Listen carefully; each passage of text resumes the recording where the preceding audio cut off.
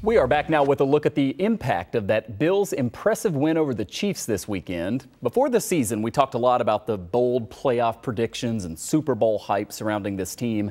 Well, now that Buffalo beat Kansas City on the road, the expectations for the Bills have only grown.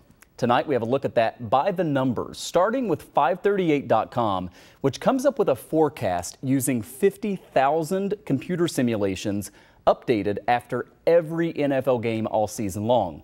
And as of right now, this site predicts that the Bills will end the regular season at 14-3 with a 98% chance of making the playoffs, an 86% chance to win the division, a 7-10 chance of getting a first-round bye, and a 28% chance to win the Super Bowl. The team, by the way, with the next best Super Bowl winning odds are the Eagles at just 15%.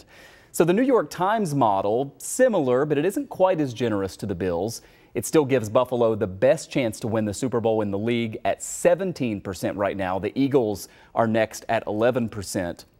The Times predictions are based on literally hundreds of thousands of computer simulations. So those predictions are based on those computer models and mathematical equations.